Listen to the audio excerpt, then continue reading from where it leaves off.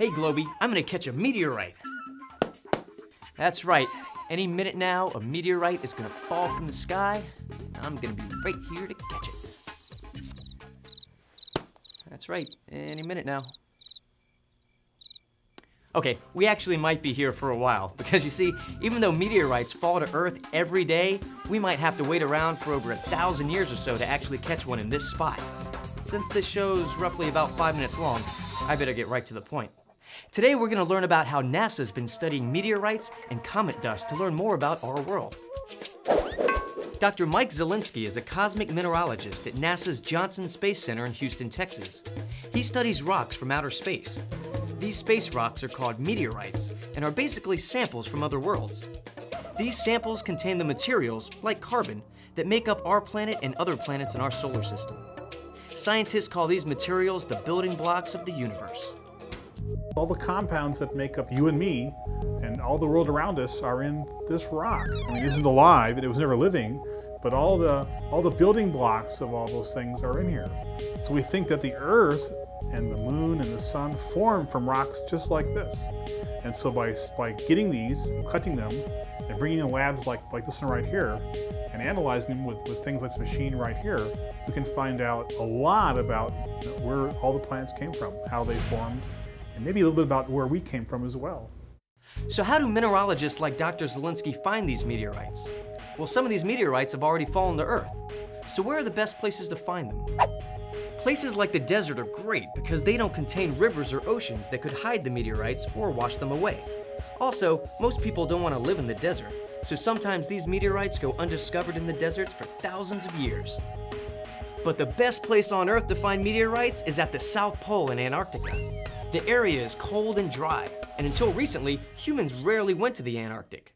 So there are many meteorites waiting to be found there. In fact, some of these meteorites have been lying there on the ice for millions of years. Dr. Zielinski is part of an important mission at NASA to study other kinds of rocks, tiny little particles that can be found in comets. Let's ask Dr. Zielinski what a comet is. Comets are icy objects, and you see this is a chunk of a very, very cold ice, special ice called dry ice. It's super cold, like you have in space, and there's rock attached to it here. And this sort of thing, this is where most of the rocks from space come from. They come from real icy, rocky objects that are orbiting the sun, and they're mostly composed of ice here, which is frozen gases and frozen water. And these comets are always flying around the sun, and they're giving off particles. So how do scientists like Dr. Zielinski study comets? I mean, how do you actually get a sample of a comet?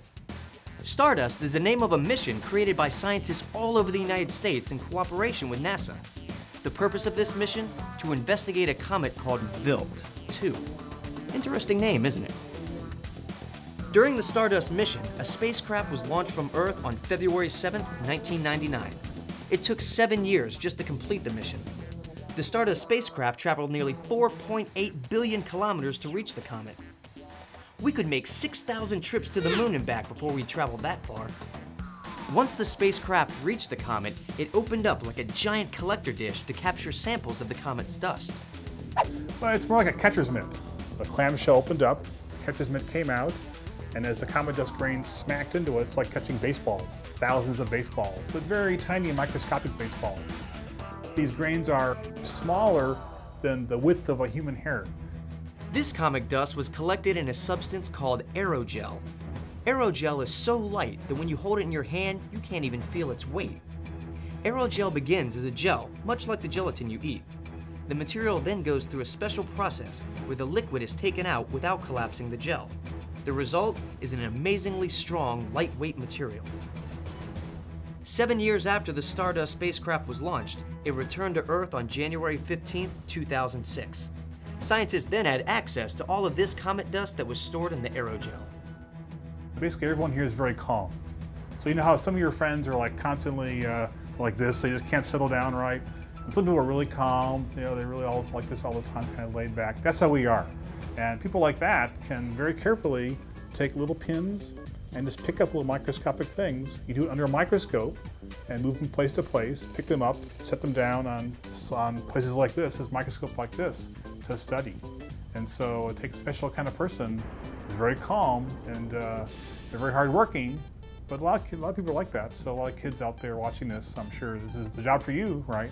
Not everyone, but for some people who are really curious about what's out there in space and where the Earth came from, and really have the drive to learn about it. But the mission was worth the time and effort. Scientists like Dr. Zelinsky discovered not only the dust they expected to find in the aerogel, but small crystals as well. And by studying these small crystals, scientists have already changed some of their ideas on how and where comets are formed. So Globy, today we learned that meteorites and comet dust contain particles that are the building blocks of the planets in our universe. And when scientists get the chance to study these particles, they can find out more about our own world. Maybe one day you'll get to find a meteorite. And remember, if you hold one in your hand, you're holding something that may be millions and millions of years old. Maybe even older than Earth itself. That's pretty cool, isn't it? All right, let's go. Come to Papa.